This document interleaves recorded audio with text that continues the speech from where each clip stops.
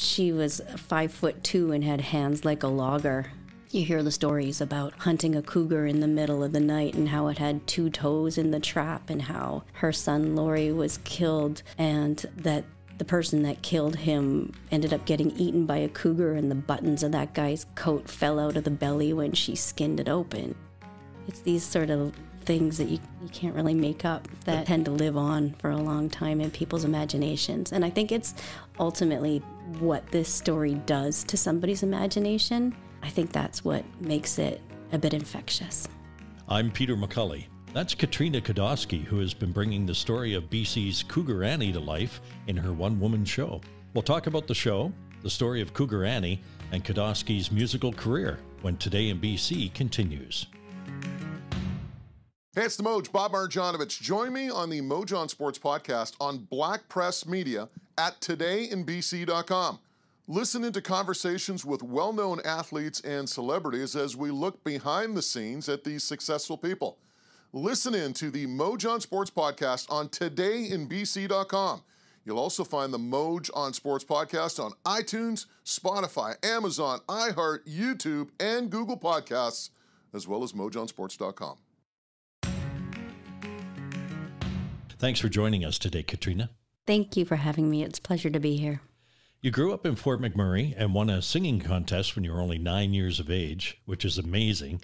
I'm assuming your family was musical? Yes, my dad played guitar and banjo, and my grandma, from the time I was in a high chair, would be playing accordion to us. First in the high chair and then sitting on the kitchen floor for years and years. And she also played fiddle and piano and anything, really. She was so musical.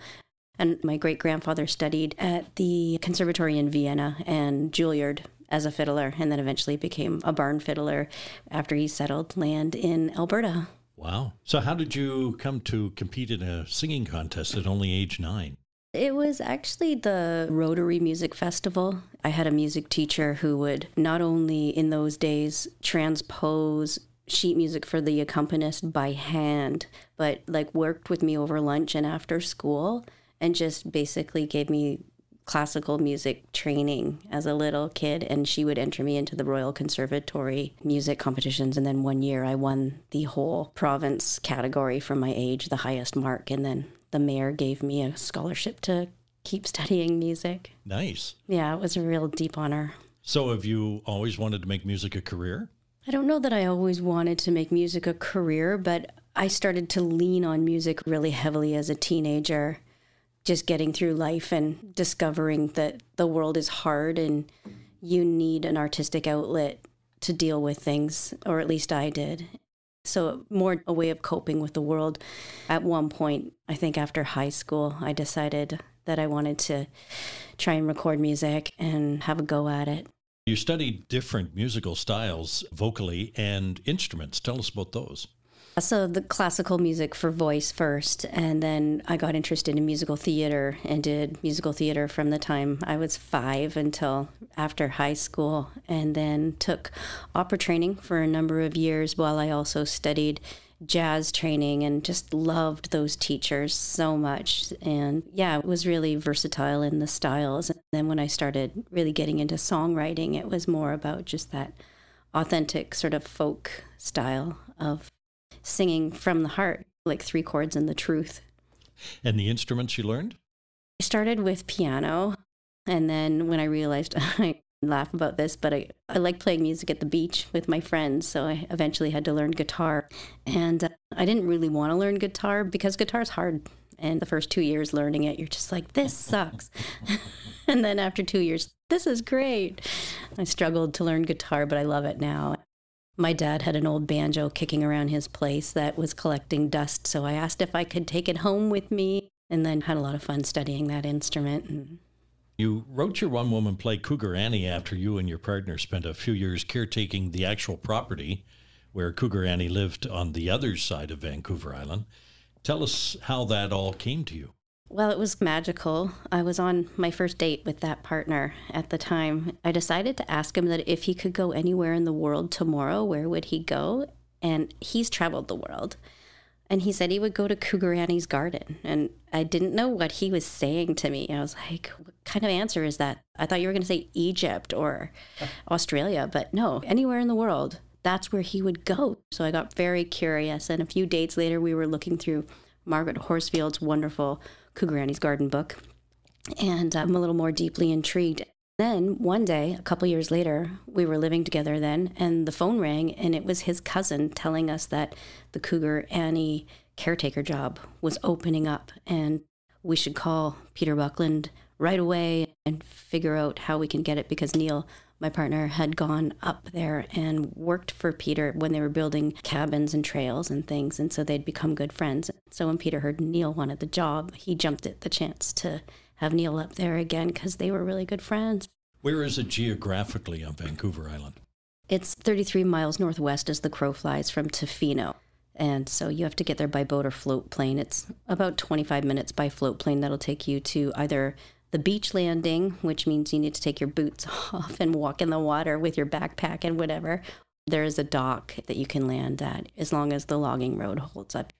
It's about an hour and a half by boat that way and then half hour by logging road. Tell us how Cougar Annie made it to that spot on Vancouver Island. She was in California and then emigrated to Canada. In between being in California, her father fought in the Boer War, so they actually went to South Africa and then went to England and then Winnipeg. Then her father went and studied in Chicago about becoming a veterinary surgeon, and then they relocated to Vancouver. And then that's where she met her first husband, and the opportunity came up to settle in Boat Basin. In those days, the Princess Sophia was the boat that took them up there because the coastal steamers would run from Vancouver around the south point of Victoria and then up to Port Alice and back. Some of them were almost like cruise lines in those days, like luxury cruises, and others were just transport cargo ships. So they came up in a cargo ship and had to paddle to shore in a boat with all their livestock. What was appealing about that property for Cougar Annie? There was a book one of the Gibson descendants wrote called Bull in the Woods, and it talks about the interactions of the people who were going to start whale canneries and logging exports, because her background and interest was mainly in horticulture and gardening. They honestly thought when they moved there it was going to be the next San Francisco, and that was part of the draw, was that they were on the edge of this new thing, and that's the story that they were all told. So, of course, they go there with expectations, thinking like any day now they're going to build a bridge, they're going to build a road, and we're going to have access to the world outside. As the years went by and then the decades went by, and then all the other settlers died off, they were the only ones there still surviving, so it started to look pretty bleak pretty quick. But in the beginning, the bog that they settled in had a lot of opportunity for farming and having a homestead, and so they were encouraged by the Gibson family to be in the bog because you can use the nutrient soil to capitalize on the microclimate. It ended up being a gardener's tapestry and really a dream job for somebody who's very interested in horticulture. So how did the legend of Cougar Annie grow? She was 5'2" and had hands like a logger and was larger than life. Her great-grandsons talk about looking up to her from the time they were really small, and of course they ended up being a lot taller than her and never stopped looking up to her. I think it starts there, and then anybody who had an interaction with her.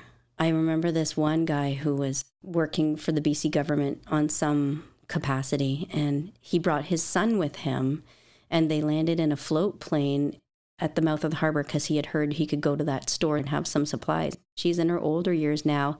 She came down to the beach with a gun pointed at him, and then she sees a little kid step out of the float plane, and she's, "Oh, come on up. I just made some fresh cookies and some tea."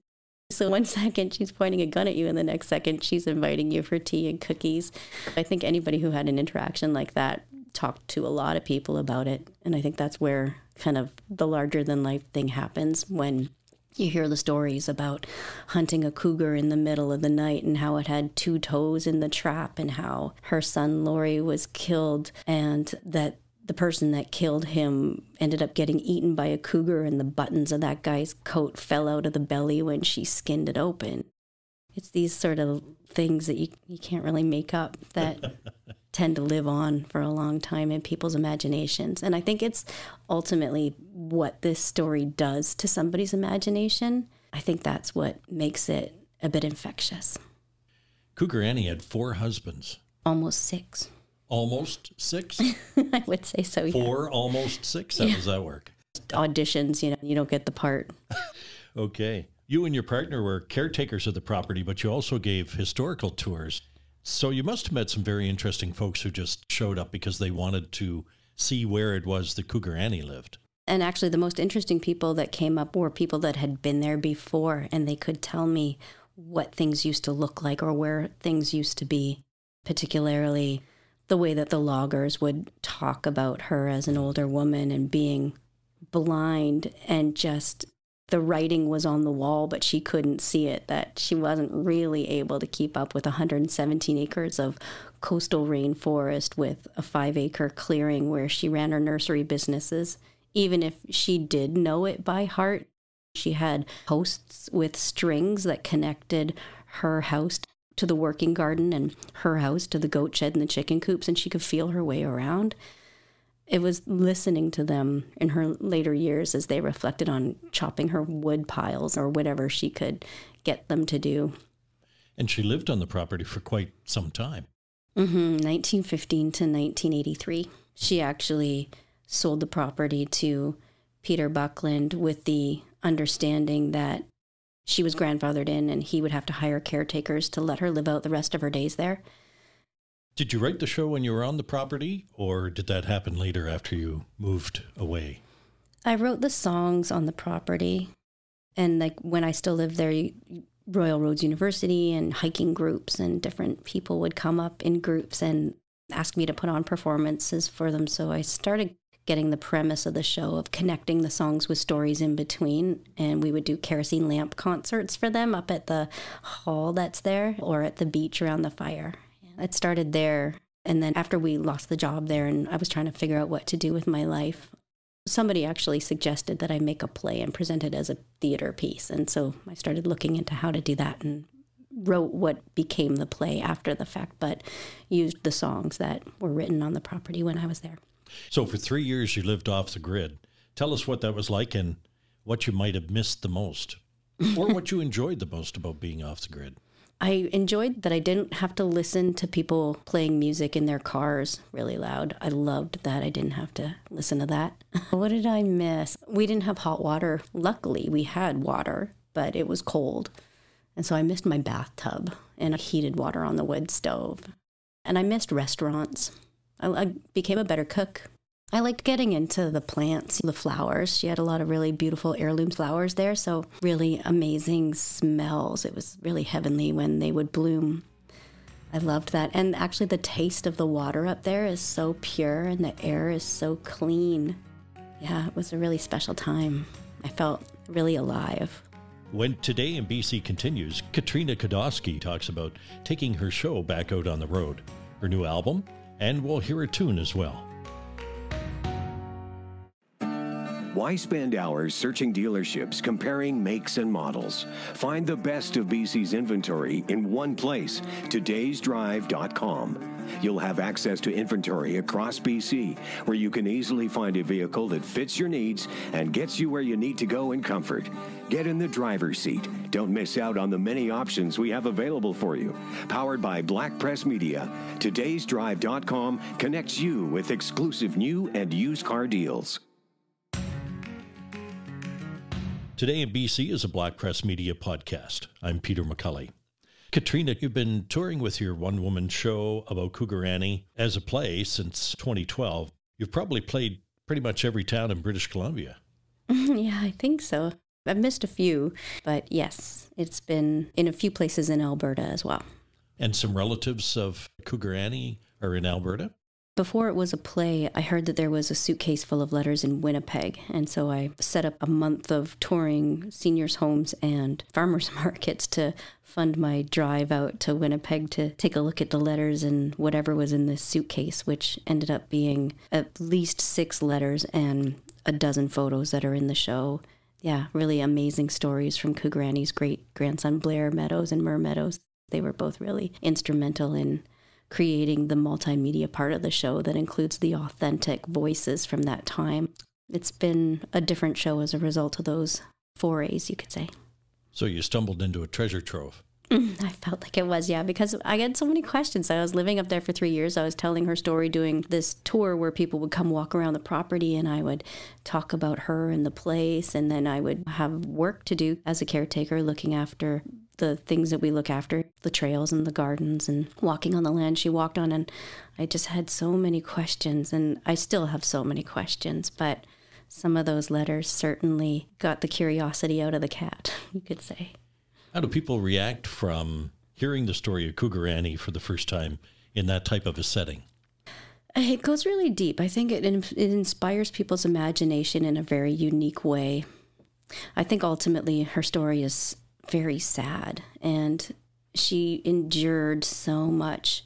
I think for myself, it helps me through my worst days, because I think if Cougar Annie was in this situation, she would have this expression, "Oh, could be worse."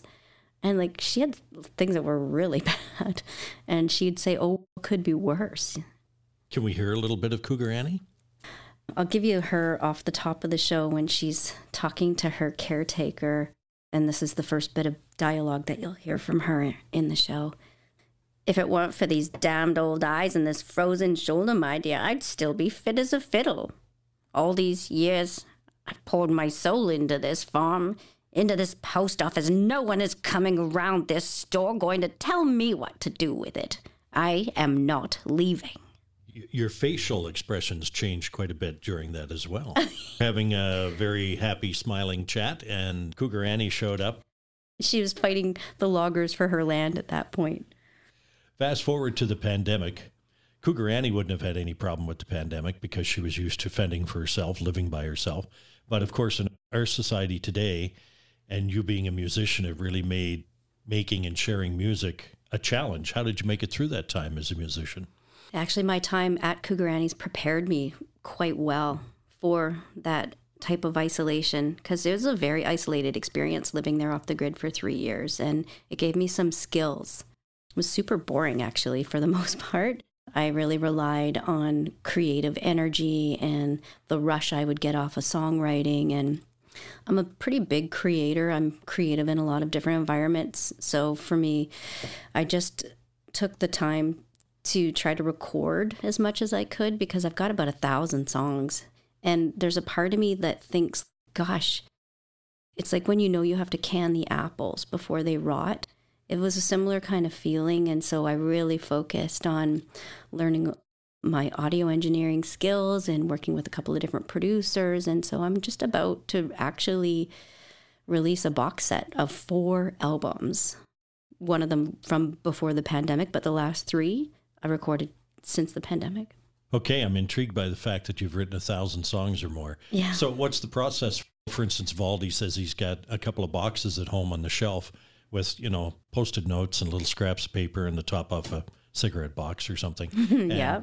With just 1 or 2 words. He says you pull them out and look at them later and try and put it together. So what's your process? Voice memos on my cell phone is one of the best these days. Oftentimes I'll get a lyric and a melody at the same time, and it usually stems from an overwhelming feeling like that has to come out in some kind of explosive way. So when you sneeze or you laugh or you cry, for me, writing a song has physical experience. Sometimes I just find something beautiful on the instrument that I happen to be playing and create a motif and then figure out what fits with that motif. I'll flip through hundreds and hundreds of notebooks where I've written ideas and poetry, and I pretty much write every day.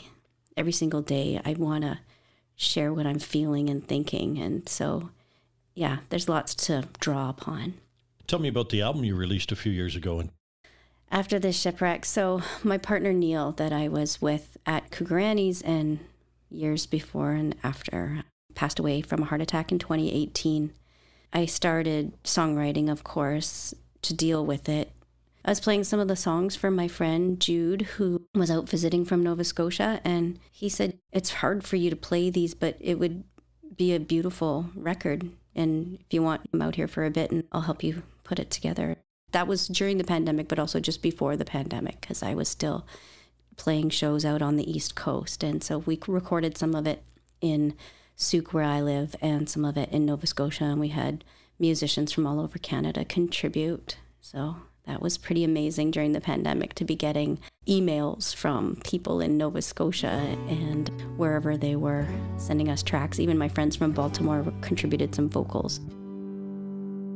I wear your green coat, a scent of you in the sleeves. I climb up the hill where we sat, looking over the sea. I watch for you. The lights around the moon fly back to me. Let me believe I'll see you. I'll see you.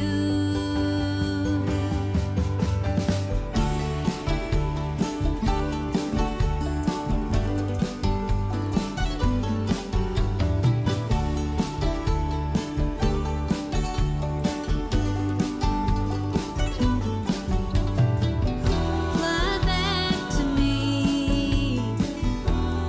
Let me believe I'll see you. I'll see you. Up the road, up the street, across the sea, down the beach, a waking dream, over moonbeams,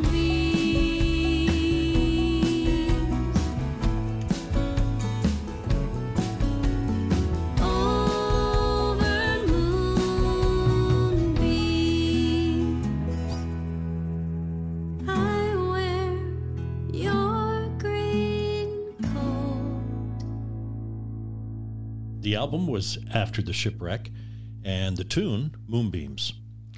Your producer was Jude Pelly from Nova Scotia. I met his dad a couple of times, Derek, when he worked with Figgy Duff and Rollins Cross.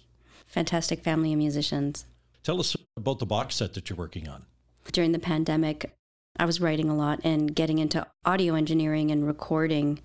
Time disappears really quickly when I start hitting record and editing tracks. You're isolated when you record records anyway, so it doesn't even matter if there's a pandemic or not. You're not able to go and hang out with your friends because you got to get the track. So yeah, 3 albums later, now coming out of the pandemic, each one of the albums relates to an element. So Dreamtime, which I released in 2016, I recorded that in Baltimore with Scott Smith, is the air element. After the Shipwreck is the water element, dealing with grief. And The Edge Dwellers, which was my band in Souk, we recorded that together. It's very earthy songs, day-to-day life experiences. And then Soul Anthems, which I received a grant from Creative BC, and just at the very end of the recording process with Zach Cohen at the Woodshop recording studio. So they're all going to be together on a little USB tiny tin. I actually made my own blend of harvested local herb tea. So you'll have this elemental blend of tea to listen to with your album set. How does the show end with Cougar Annie? So it starts and ends as she's an old woman, and it goes into her younger days and then the rest of her life progressively through the 65-minute show.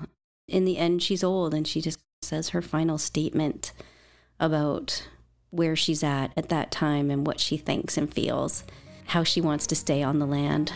The song ends with a song about how she wants to stay there, how she's given her whole life to it, and it doesn't matter that she can't see anymore. She just knows where she belongs, and it's there. I'd like to thank singer-songwriter Katrinia Kadoski, who is Cougar Annie, for being with us on this edition of Today in BC. If you have suggestions or comments, send a voice message to podcast@blackpress.ca. You may be part of our podcast mailbag segment. You'll find Today in BC podcasts on iTunes, Spotify, Amazon, iHeart, and Google Podcasts.